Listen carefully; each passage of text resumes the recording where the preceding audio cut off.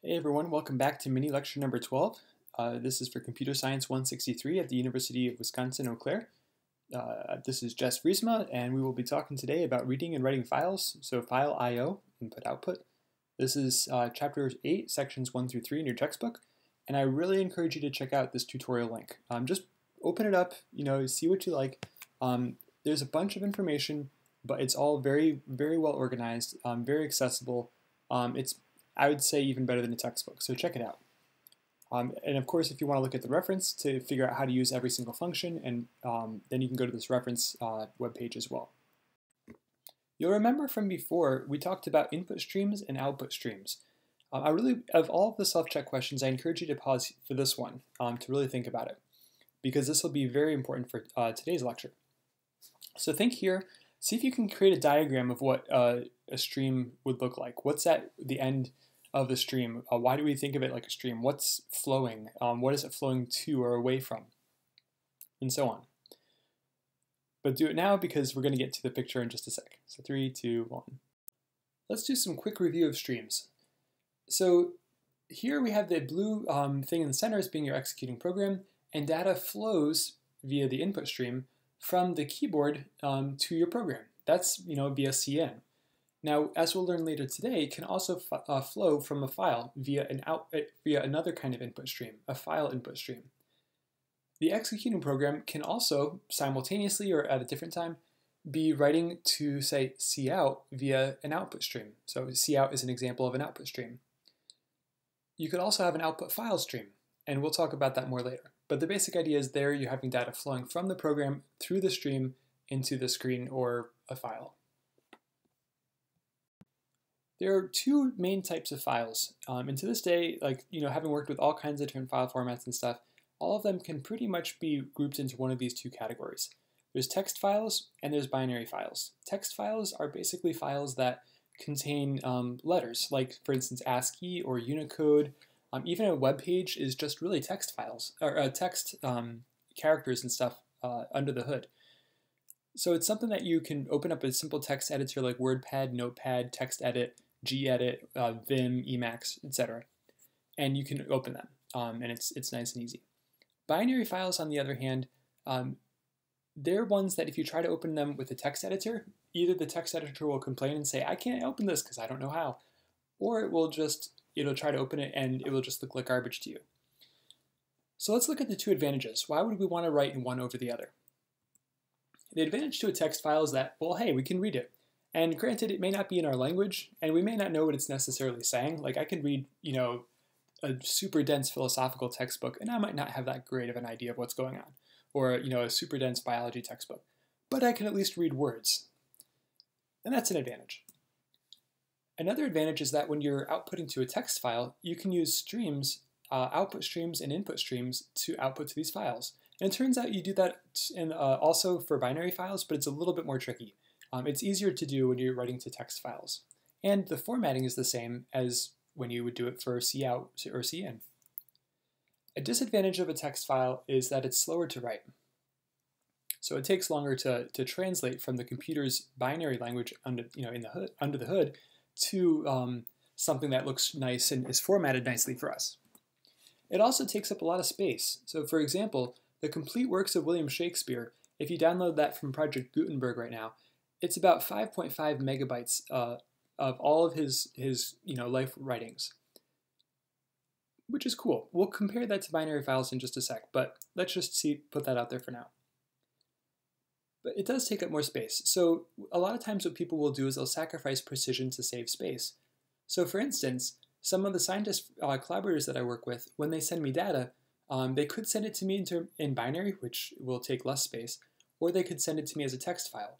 What they typically do when you're sharing data with another colleague is you send them the text file. Even though it's a bigger file, you know that the other person is going to be able to read it. And if you need to, you can put like a comment in there or something too. So they'll send me the text file because they know I can read it.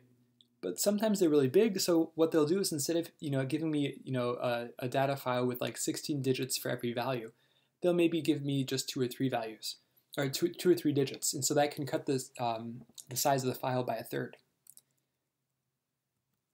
Binary files, let's look at them. One of the advantages is that it's the computer's native language, so it doesn't need any translation, so it's super fast to read and write. It just basically transports the data straight from the memory to the file if you're writing, or straight from the file to memory if you're reading. So very fast. It's also very space efficient. So let's go back to the complete works of William Shakespeare. It was 5.5 megabytes. Now if you can encode it using CMIX, which is a new compression algorithm for text, you can encode it to just 1.0 megabytes, which is pretty good. And that's not even as good as text compression algorithms can get. You can get much, much better than that. And also with binary, there's no loss of precision. So whereas it takes something, if each character is a byte, and it takes me 16 or 17 bytes to store one double precision number, I can do the same value in just 8 bytes if I'm doing binary. And depending on how you format things, it can be even less. So one of the disadvantages of this is that it's not human readable, so you don't know if the numbers you're reading in are necessarily the right ones. You have to trust that you know the file format. And that's really it. Binary files are fantastic. I encourage you to use them, though maybe not for a little bit longer until you have a need to. When you're just learning this, definitely encourage you to use text files. If you want more information, there's a great tutorial here. Here's an example text file. Now, in order to understand how a computer writes a text file, we need to understand a little bit about how they're encoded. So in this one, you can count the characters, and there's more characters than what you see, right? So I want you to think about how many there are. And then I'll go on, and we can take a look. So first of all, I'm sure you guessed that there are spaces. So here are all the spaces in this text file, represented by these little blue boxes. All right. There's also tabs. Now tabs are usually represented, they're just, in the computer, they're represented by a single character, \T. Now, when they're actually presented on a screen, most programs will render them as somewhere between 3 and 6 tabs, sometimes as many as 8 or 10, though that's rare. But usually about 4 or 5 tabs, or 4 or 5 spaces per tab. There's no standard. Another character that you may have thought of, or maybe not, is the line feed. This is also called the new line character. These are printed at the end of every single line and are represented by a little \n. So yeah, \n. You'll see that in some later slides. So on every single end of these lines, you'll have one of these, except the very end. And there's not one at the very end because there's no line feed. So the line feed is basically saying, you could think of it as being like this is the end of a line, but a better way to think of it is saying start a new line. So there's not one at the very end because you're not saying start a new line. Instead, we have something called the end of file marker. Now I have this not as a filled in box, but rather as a dotted red line. So there is a special marker in the computer's memory that says this is the end of a file, but it's not part of the file in the same way. It's not a character that you can just write to the file. That's something that every single file that you'll ever see has exactly one end of file character marker. Because if you had one halfway through, of course, then your file would be shorter. And the rest of it would just be garbage. So there's only one end of file marker per file. So if you do the math, this ends up being that many characters for each of the lines. Now, so 69 characters total. One other thing that you might see, and this is something that is, if you take the same file and you type it up in Windows instead, you'll actually see that there are more characters. And that's because if you, what Windows does is it goes back to the day when there were typewriters. And so in addition to having a new line, which is the green things, it would also have a carriage return. And so the carriage return, the line feed in Windows parlance means go to the next line, but stay at the same column. It's as if you were using your typewriter and you rolled the paper up a line, but your typewriter stayed in the same position, on the far right side of the line. So a carriage return says, okay, now make your the next character you type go to the beginning of the line. So there, Linux and Mac and everything put those two things in the same thing, the same character. So they treat the new line as go to the next line and start at the beginning of the line, whereas Windows splits them up into go to the next line via the line feed, but also go to the beginning of the line via the carriage return. So Windows has an extra character.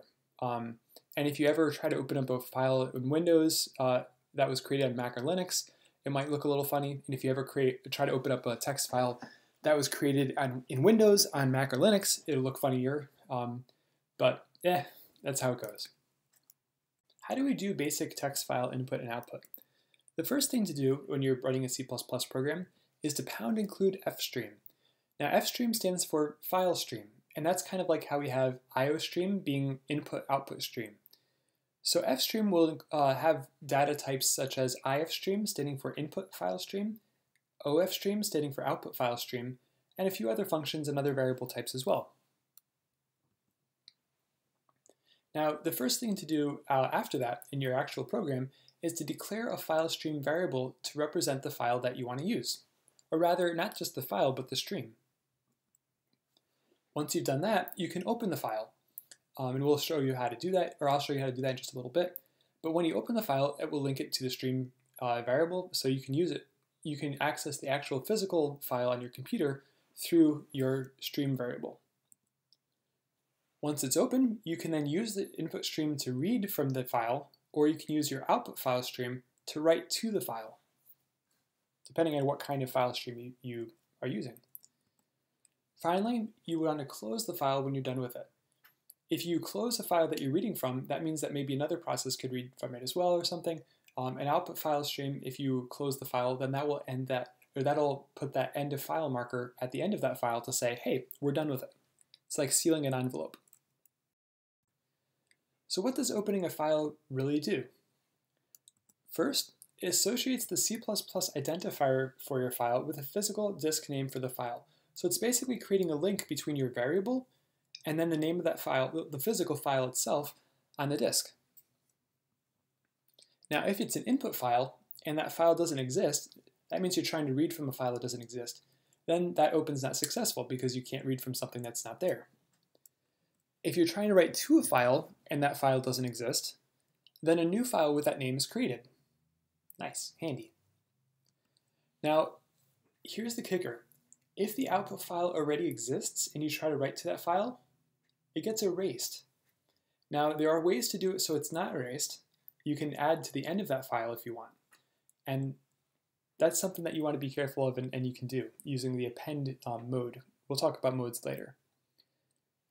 Finally, what it will do, in either case, whether you're writing or reading from the file, is it places a file reading marker at the very beginning of the file pointing to the first character in it. You can kind of think of it like if you open up a book to read or to write on, and you put your finger where you're reading or writing from. So if you're following along in the text with your finger, that's basically what this reading file marker is. It's keeping your place. Where in the file are you reading from? Or if you're writing to the file, where are you writing to?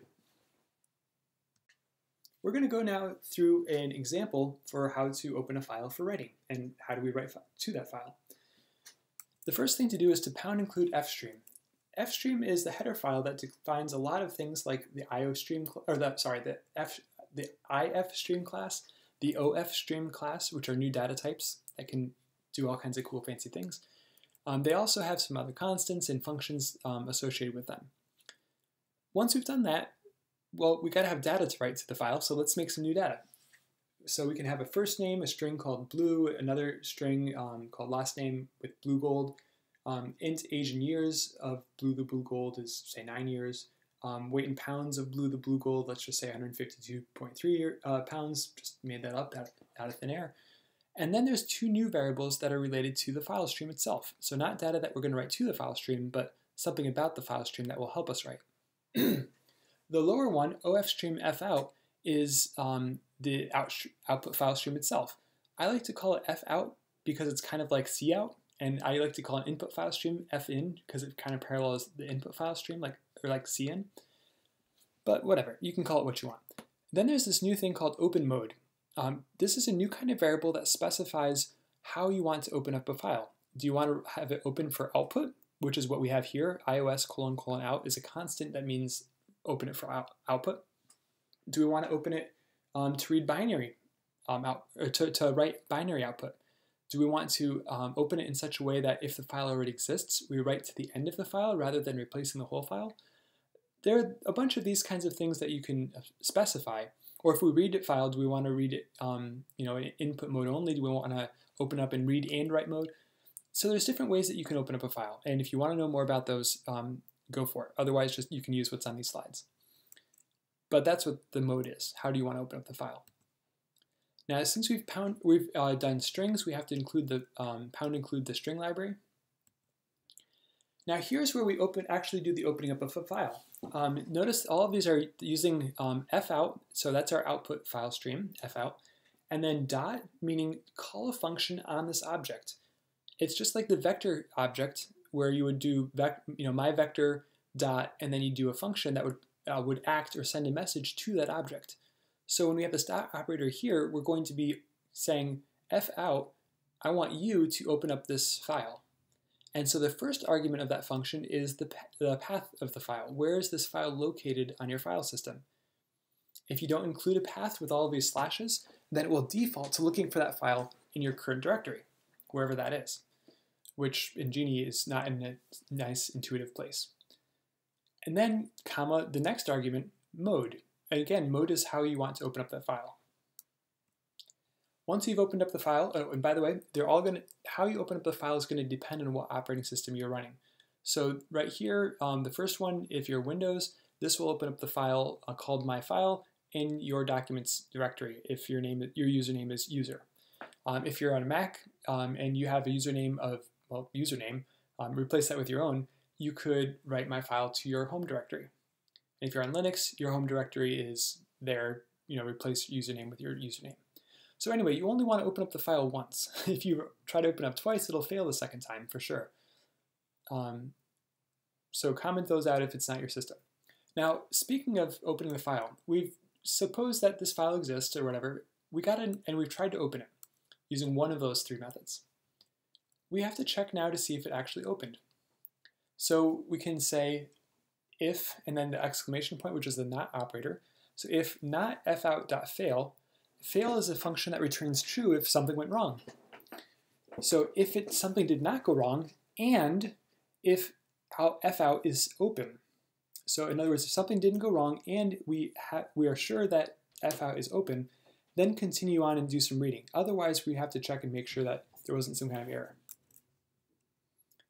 So if it's open, we can write to it. So fout, and then we use the insertion operator, first name, insertion operator, space, insertion operator, last name, insertion operator, space, insertion operator, age in years, insertion operator, space, insertion operator, weight in pounds. So we're writing out those different variables to the text file, and we're putting space in between each of the variables so that they don't all run together. Finally, when you're done with the file, you should close it. So the last slide showed us how to read or write to a file. Now let's try to read from that same file that we wrote and try to populate those variables. So this would be a different program. So here you would pound include fstream, and then all of this, of course, would be surrounded in a main method. I forgot that here. Don't worry about it for now. Here's what you would do. You could have these same variables that we had before, but now instead of having a value initializing these variables, we're going to not initialize them because we're going to read from them soon, from the file. Now the last two here are the ones that are different. Open mode is not going to be ios : out because again we're going to be reading from the file. So now it's ios : in because we're reading the file in. And then the file is no longer an output file stream but an input file stream. fin to be kind of like cin. So just as before, we have to open up the file in the exact same way. So fin.open, the path of the file, and then the mode of the file. And okay, so it's not exactly the same. It's a different mode, but the same, the same kind of structure of, open the file with a path and then the mode. That's the same. And again, you want only one of those rather than three. Next, you read from the file using stream operators. So here we have fin, and now we're using the extraction operator, so the arrows that point to the right, and we're reading each one of those words from the stream. Now the extraction operator, as you may remember, actually will ignore white space. So if the text file had like 30 million spaces in between blue and blue gold, for the first name and the last name, it'll ignore all those spaces. It'll just go straight to the words. And it'll populate those variables. Great. Next, if we're done, we close the file. Now what I should have done here too is I should have checked to make sure, was this file really open, like I did in the last one. That's something that you guys should do as well. And you would do it in the exact same kind of way. Before you go ahead and start using IO streams, there's something you should know about their state. They're going to keep track every IO stream, so an IF stream and OF stream, a regular I stream or a regular O stream like Cout or I stream like Cn. They're going to keep track of their internal error state via these 3 bits, which are Boolean values. So they could have values like true, false, false, or false, false, false, ideally. And this is their name. One is the EOF bit, one is the fail bit, and one is the bad bit. There's functions that are associated to check the statuses of each of these bits.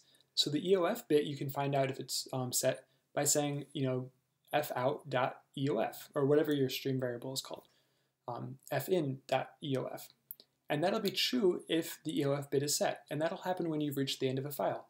So if you're trying to read from the file, and you keep reading from the file, eventually you're going to get to the end, and as soon as that happens, the end of file bit gets sent. There's also the fail bit. So for instance, if you were unable to open up the file in the first place, then that output stream or that input stream will have its fail bit set. Something happened, so there was a failure somewhere. So you might want to keep checking that. Now the fail is actually going to return true if either the bad bit or the fail bit is set. And then the bad function is going to return true if just the bad bit is set. Usually people would check the fail bit because even though they don't know whether it was the bad bit or the fail bit that got set, there's something that went wrong, and that'll check both of those conditions. There's also a good function, and that'll return true if all bits are false. So when you open up a file, or after you try to open up a file, you could say, hey, if this, my stream dot good, is it good? Is it ready for me to read from it or write to it? There's also the clear function. So say one of these things gets set in a bad way, you warn the user, and then you fix something, and then you want to return it to its normal state. You can do clear, and that will set them all to false, so it'll be in the good state again. I just wanted to go over a few important notes before we end. So one is, like on the last slide, every IO stream has an internal error state, and you can access them via these functions, and do check them from time to time.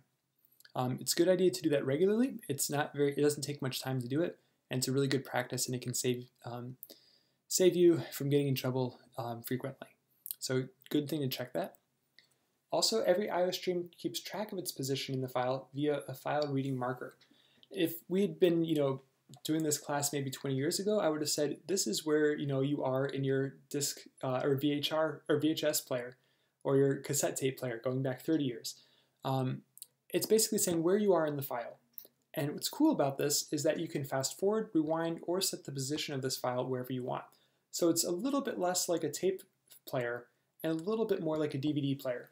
You can basically go wherever you want. So if you don't want to have to read all the data in the beginning of a big file and you want to skip to something way in the middle, you just skip right ahead to it. I've never really done much of that, but you can if you want, and you can figure out how to do it. The other thing is, as we mentioned, or we haven't mentioned it yet, we're about to. The open function uses what's called a C-style string. Now, a C-style string is a little bit different than a C++ string, but we can convert between them. So here's a C-style string. When you have a C-style string, you just have the bare quotes by itself. And so this won't produce an error. Now, if you try to store that C-style string into a C++ style string, a string type, that's fine. But then if you try to use that string type to open up a file, that will, in some C++ compilers, that will give you an error. Some C++ compilers will make a new function, an open function that will allow for both of those kinds of strings, so you might not get an error, but most C++ compilers will have an error there because those two strings are different.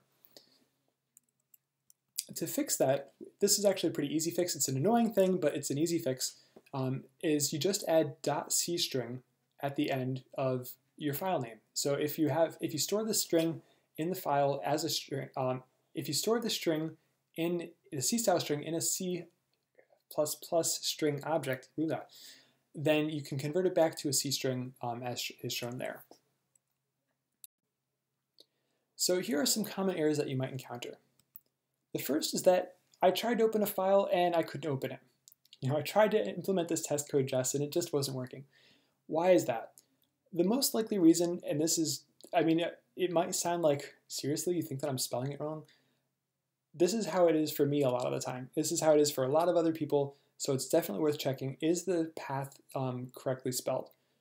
So the path, again, is the series of directories in your file system. And again, that's going to be a little bit different for each kind of computer that you might be working on. So Windows has a different way to specify the path. Mac has a different way to specify the path. This is one of the bigger errors that I've encountered when it comes to working with files myself. The next is the spelling. So maybe the spelling of the path, maybe you were trying to send it to my documents instead of my documents with a U instead of an O. Or maybe you spelled your username wrong, Jess with 3 S's instead of 2. It could be a lot of things. Or it could be the actual name of the file is different. Or maybe you were saying save it to my file instead of myfile.txt. Some operating systems will hide those file name extensions from you. What if I try to read more data than the file contains? Well, you can't read past the end of the file marker. Otherwise, you'd be reading from some other file, and you don't want that to corrupt the data that you're trying to read in. So what the computer will do is, as soon as you try to read more than what past the end of the file, it will set that EOF bit, and the stream will enter what's called a fail state, because the EOF bit is set. As soon as any one of those bits is set, all subsequent read and write operations will be skipped. It won't tell you that it's skipped. There's no error message. It'll just be a silent error. And so it's up to you as the programmer to detect if that's the case. So bottom line, check early and often whether that EOF bit is set for files that you don't know the format for. If you know exactly what the file should contain, exactly this many bits, exactly this many bytes, nothing more, nothing less, then you probably don't have to look at that so much because you know the format. But if you don't know how long the file is and you keep on reading, maybe till the file ends, make sure you're checking where that file ends. Other errors. So yeah, opening a file that doesn't exist. Invalid input data. So maybe you're trying to read an integer, but instead the data file, the next word that it would try to read from is the word elephant. And it's like, I can't read an integer from the word elephant. So there's another reason you might get a fail state. You might try to open a file that is write protected. So for instance, say you're trying to write from a very special operating system file that controls your operating system. The operating system should not let you edit that file accidentally or intentionally.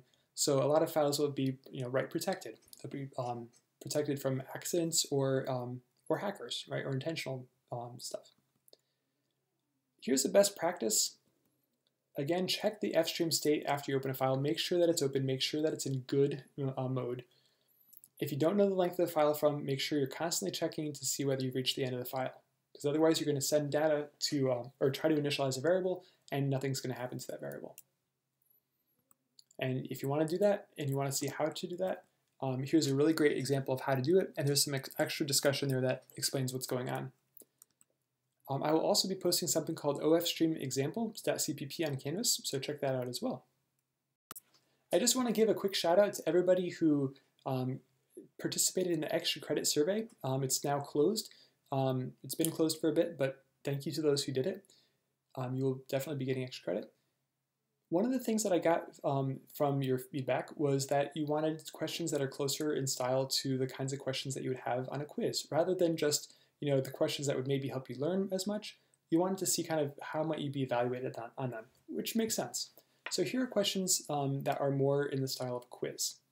And I totally think I might, if I'm feeling lazy or rushed for time, and who isn't, I would totally imagine taking some questions on the next quiz or test from here. The next test, by the way, is the final exam. So here they are. There's also more questions at the link down below, and it has an answer key.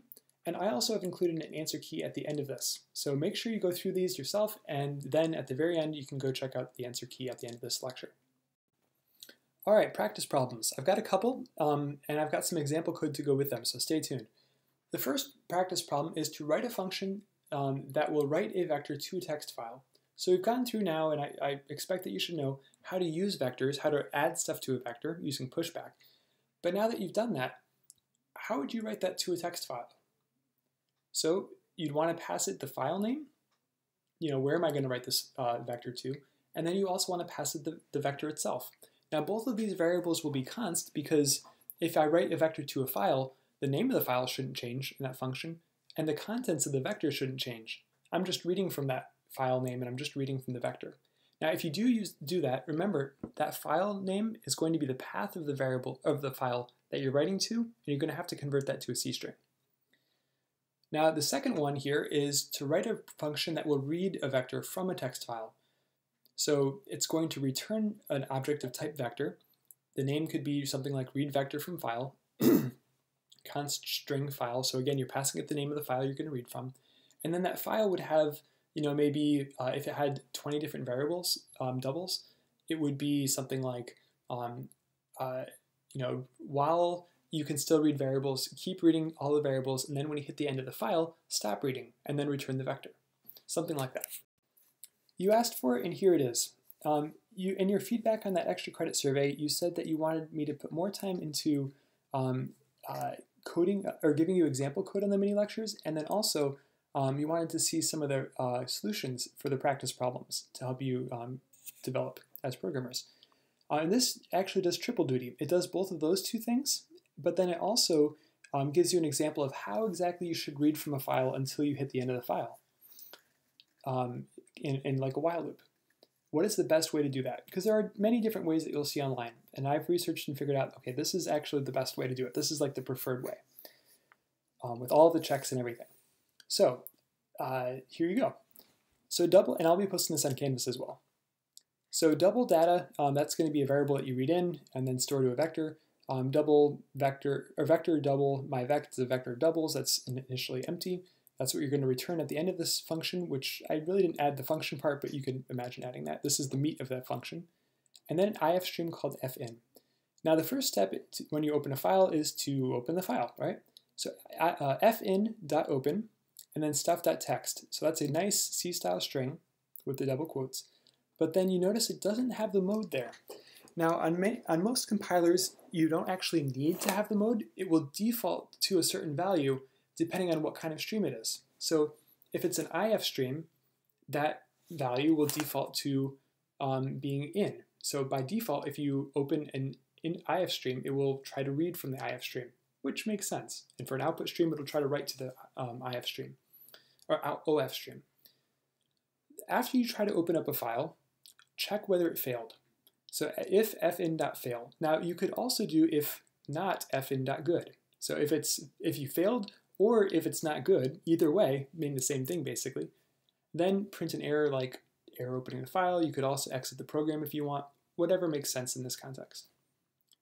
But if that's not the case, if it didn't fail or if it is good, then else read values until we hit the EOF, end file marker. This while loop is kind of wacky. It's pretty complex. It's not something that I would have not normally written. This is what this is the complicated part that is the best practice that took a bit of researching to do. So if not, and then in parentheses fin greater than WS. That's saying from the fin stream, extract all of the white space that you can. That's the WS. That's a constant. It's a stream manipulator, which we'll learn about in the next episode. So extract all the white space you can, and then .eof, that will tell you, okay, did this operation succeed? Did this one little extraction operating bring us to the end of the file? That will return a Boolean, true if it did get you to the end of the file, and false if it didn't. We want to basically say, while we have not hit the end of the file, then read data from the file. So let's assume that we haven't hit the end of the file. Then we will go in and do fin less than or greater than data. So we're going to extract a single double from the input stream. Then we check and see, did that operation fail? If so, say there was an error reading from the file. Otherwise, if it didn't fail, then add that data to the vector. Then go back and try to read some more white space, like maybe a space or a tab or a new line from the file, and then see if that got you to the end of the file. If not, read more data, and so on and so on. Loop until you get to the end of the file. When that happens, then do fin.close. We don't want to read anything more from it because that will just be ignored because it's the end of the file. So fin.close, and then finally we can say, we read in the vector and it's this size or whatever you want. You could write out all the values, whatever makes sense for the context of your program. Now, if you're writing the function, you don't need to put that output. You would probably just say outside of all of these brackets and braces, outside of the if condition, the else part, then you'd probably say return myvec. It would either be empty or it would have some values in it. That's how you do it. What a mouthful. Another practice problem, because there are some really cool problems that you can have. We've just opened up a whole new world of all these different files. So in this one, I challenge you to write two functions, one to read and one to write, the following data from a file, each on a separate line.